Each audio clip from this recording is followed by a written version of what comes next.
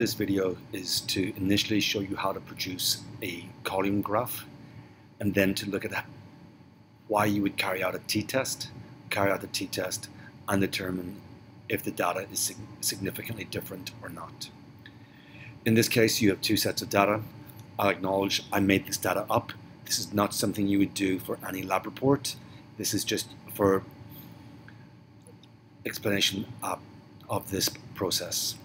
It's looking at the mass of Skittles, comparing green Skittles against red Skittles. Is there a difference between the masses? More importantly, is there a significant difference? I need to graph the mean for green Skittles against red Skittles. I will use Excel's formulas to produce this. It is average, unfortunately not mean, which Excel uses. You highlight the data which you want, which is the data for the green Skittle in this case. I'm going to drag this across and I'll give you the mean for the red Skittles. Here you can see you have 1.29, 1.47. These means are quite close, but is there a significant difference between them? You also need your standard deviation. Again, use the formula function from Microsoft Excel, equal STDEV. Highlight the data which you want the standard deviation for, press enter, and you have this. Drag this across and you have it for both cases. From this suggests the data for red Skittles is less reliable. This means there's a wider range. However, to determine if there's a significant difference between these two sets of data, I need to graph the mean masses of the green Skittles and red Skittles on a column graph. This is discontinuous data, a comparison. Highlight what you want to graph. You do not include the standard deviation. What you're looking at is the means. We will come back to the standard deviation. Insert. You obviously want to insert a graph and you want a clustered column. You can be fancy and do a 3D column, but there is nothing wrong with the normal, simple clustered column. Note that this is close to 1.3, which makes sense. This is close to 1.47, which makes sense. There's some things we'll fix on the graph later. I need to put on add titles. Here, put on a meaningful title. That is not saying that you should use simply meaningful title as your title. Relate what you're investigating. Looking at the independent and dependent variables. You need to put on axes titles. The primary horizontal axes, better known hopefully to you as the x-axis. In this case, what you changed was the color of the Skittle. You also need your y-axis or your primary vertical axis. What was measured here is your mass of the Skittle. However, what the graph represents is the mean mass. Notice that I have also included the precision error of the instrument, the balance, and of course the unit. This graph looks reasonably good, but I need to determine if this data if there's an overlap between these two sets of data. I need to add standard deviations. Click on either of the two columns. You will then see data points being marked around it. You want to again go to chart design, add error bars, choose more error bar options, and then you choose custom. Not standard deviation, you choose custom. You specify your values. Click on this little box here, highlight your standard deviations. Repeat the same for the negative error bar.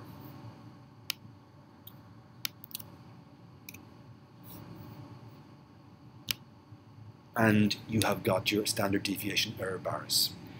Check, do they make sense? Your mean here is 1.29. That looks about correct.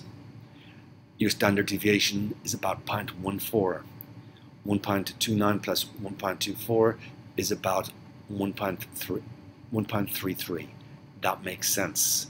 This error bar goes up about the appropriate amount, and it goes down the appropriate amount. This one should have a difference of 0.84. And this appears to be correct. Just going to add a couple of things to make the graph look a little bit better. I personally like my grid lines. Include all the primary, minor and major grid lines. This is a nice graph. However, there's a problem with your numbers on your y-axis. You recorded data to 2 decimal places.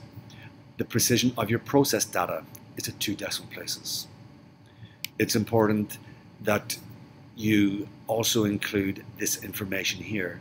It has to be to 2 decimal places. It is on the axes options. You choose the little graph. You choose number. You don't want general, you actually want number. You choose the number of decimal places. Again, your raw data has 2 decimal places. Your processed data has 2 decimal places. Your y-axis should also have 2 decimal places. No need to change. Now note all of these are as you desire. By making these changes, you will note as well that the first part of the graph is 0.00. This can also be modified in those same options. However, now do I need to carry out a t-test? I'm looking at the 2 sets of data. The means are close. This may suggest a t-test is necessary. The error bars overlap. This suggests that a t-test is most definitely necessary. A t-test will determine if there's a statistically significant difference between these 2 means based on the data that we've collected. A t-test is relatively easy to carry out. You again use the formula function on Excel. You can go insert formula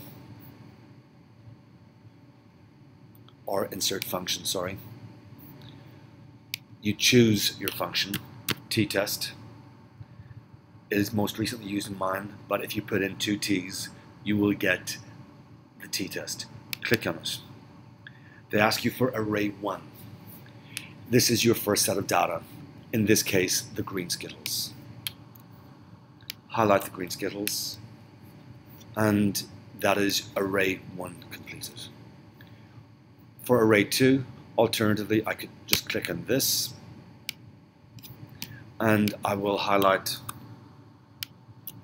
the red skittles. These are my 2 arrays. Tails. If you look down below, you will find there is information on tails. You can look for more detail on this, but take it from me, for all the data you're looking at, it will be 2 tails. It's a normal distribution for both sets of data. Again, there are different options for the type. Your data, you're assuming it's equivariance, you have equal sets of data, you choose 2. So again, highlighting what needs to be here. You need to include the set of data for your first version of the variable. You need to include your set of data for your second version of the variable, and at the moment always take tails and type as 2. Press done, and you get 0.5. I suggest turning this into a percentage. Format this. So you format the cell.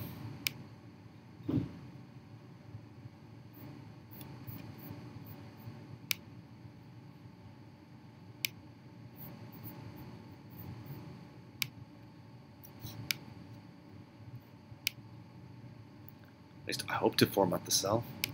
I'm going to copy this into the one below it. I'm not sure why it's not working, and I get 48.4%. The reason for this is this cell is formatted so that I'm looking at number and I have percentage. I'm not sure why it did not work in this situation here. It should. This percentage is important. With the null hypotheses, with the t-test, you have two options. The null hypothesis, there is no significant difference between the two groups. That is, the mean mass of the green skittles and the mean mass of the red skittles is not statistically different. The alternative hypothesis is there is a significance between the two groups. This means the masses are significantly different. Looking at my graph, despite the means being different, the very fact that the error bars very clearly overlap, this suggests that the null hypothesis is the one which needs to be accepted. We look at a probability of 5%. This is a 1 in 20 chance of getting this data by chance. If you are below that, we simply accept the data is significantly different. If you're above 5%, we accept that the data is not significantly different. In this case, we have 48.4%. This is greater than 5%, therefore we accept the null hypothesis. The null hypothesis is very clearly saying there is no significant difference between the mass of the green skittles and red skittles based on the data that we have. I'm going to change this data to make the difference significant.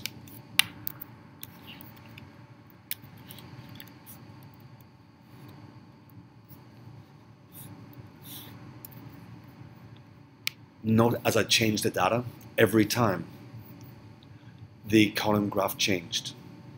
It's still the type of graph that I want, but it changed. The error bar also changed. In this case, the error bars don't quite overlap, so it's a reasonable assumption the alternative hypothesis is to be accepted.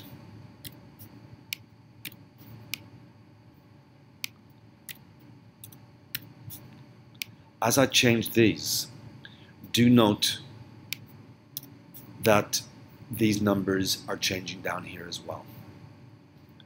I've got a mean of 3.31. That is significantly different than red skittles. I get a t-value of 0.1%. 0.1% is less than 5%. Therefore, I accept the alternative hypothesis. With this set of data, there is now a significant difference between the groups. Again, as always, you can simply take this graph, copy and paste it into a Word document. On your report, you should most definitely have this information. You should refer to both the null hypotheses and the alternative hypotheses. Do give the acceptance levels for both. That is, the probability is greater than 5% or the probability is less than 5%.